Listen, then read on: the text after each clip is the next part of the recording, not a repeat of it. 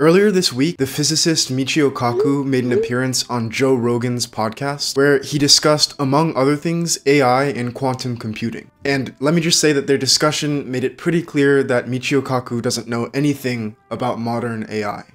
In this video, I'm going to discuss some of the things that Michio Kaku got wrong. And if you're new here, I'm an AI research scientist currently in industry, formerly at Berkeley AI Research, one of the world's leading academic labs, where I worked on computer vision, robotics, and reinforcement learning.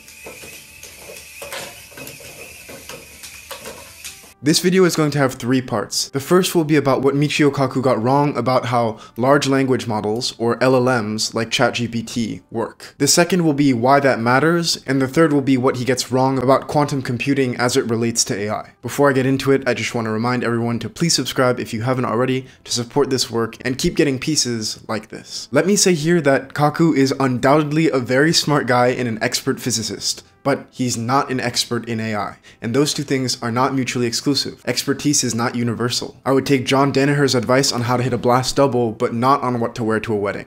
Well, first of all, AI is a software program. We're talking about homogenizing different kinds of essays on the web, splicing them together, and then passing it off as your latest creation.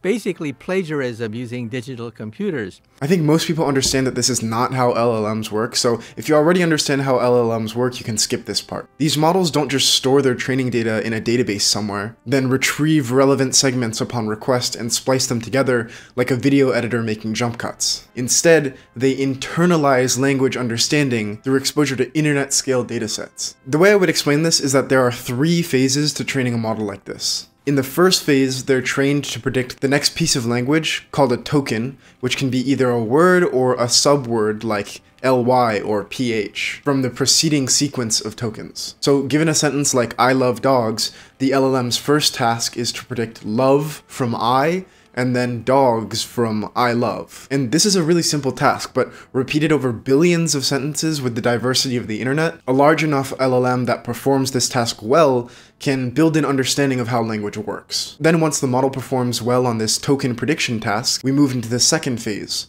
where it's trained on datasets specifically of questions and answers. So given the question, who was president in 2016, the model's task is to predict Barack Obama. After this second phase, the LLM is not just a general student of language, it's specifically a question answerer.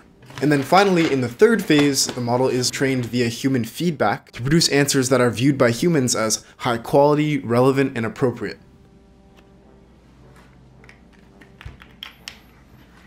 So what did we get from that?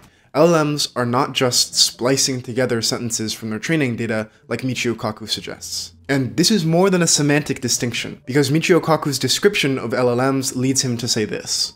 Now also, as you know, chatbots will also lie, cheat, swindle, joke, and do all sorts of crazy things. Yes. If you're a high school kid, you could write all sorts of science fiction scenarios, and some chatbot may grab pieces of that nonsense and incorporate it into their essay. Now, if LLMs worked the way he thinks they do, this might be true. But given how LLMs actually work, this is super unlikely. And it's super unlikely for the following reason. Let's say the student in question writes a story that begins with this. In the week before their departure to Arrakis, when all the final scurrying about had reached a nearly unbearable frenzy, an old crone came to visit the mother of the boy, Paul. Now the model will see this in its training dataset, along with every book ever written, every newspaper article ever printed, every blog post on Substack, and every comment on Reddit. The student's story is going to get diluted by all the other text in the dataset, even when prompted specifically with those first few words, in the week before their departure. The LLM's task is still to predict the most likely next token. And in training, that LLM has seen every blog post talking about departing to Paris, every YouTube vlog talking about a flight whose departure is delayed, and every New York Times story about some lawmaker's departure from the norm. In other words, there are many probable continuations to this sentence in the week before their departure. And our hypothetical student's science fiction story is just exactly one such continuation in a massive ocean of probability. And because of that, it becomes really, really improbable for the LLM to repeat that story word for word. Now, credit where credit is due, the people in the comments were so quick to call out Michio Kaku on his misunderstanding of how LLMs work. But not that many people commented on his pretty strange claim that quantum computing could resolve a pretty stubborn failure mode for AI. There is no fact checker for chatbots. Let me repeat that again. There is no fact checker for chatbots. That is the whole ball of wax. That's the reason why they're so dangerous. Now, it's true that LLMs can confidently produce factually incorrect statements. That's a well-known problem in AI. It's called hallucination. It's well known, it's well studied, and there are several different schools of thought in AI about how to resolve this, most of them involving different kinds of techniques called grounding. Now, without going into the weeds on this, there is no single accepted solution as of right now. But the consensus from people working on this is that the problem comes from software, and it's going to be solved in software. Not only is this consensus in the AI research community, but it also is common sense for a reason that I'll explain in a moment. Which makes it kind of weird that Michio Kaku states out of the blue, without any justification, that... That's the problem. Now here's where quantum computers come in. Quantum computers can act as a fact checker. You can ask a quantum computer to remove all the garbage, remove all the nonsense in these articles, and it'll do that.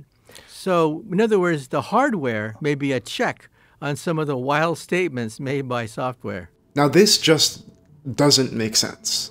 Why? Because the power of quantum computers is that they exponentially increase computational power. But hallucination isn't a problem because our computers aren't fast enough to solve it. In other words, fact-checking systems are not bottlenecked by hardware. The problem is not that we need faster computers. Hallucination is unsolved because the perfect fact-checking software doesn't exist. We don't know how to build it. We don't clearly understand what logics and structures should underlie this thing of fact-checking. So it's pretty unclear why Michio Kaku thinks that a hardware innovation will solve what is fundamentally a software problem. Even if you could buy a quantum computer at your local Best Buy and set it up and play with it, you would still have to invent entirely new algorithms to remove all the nonsense from AI-generated text or training data, like Michio Kaku suggests. And we just don't know how to do that. And if we did invent those new algorithms, they would work just as well on traditional computers as on quantum computers. Okay, so again, Michio Kaku is a super smart guy. He's an expert in physics, no one's denying that, but he's just not an expert in AI. This was a bit of a weird interview, and maybe because it's the hottest topic in science right now, and he's a science communicator, he felt some pressure to have an opinion on this. I don't really know. But all in all, he did say a couple strange things on the podcast, but despite that, I'm still going to give him the benefit of the doubt moving forward.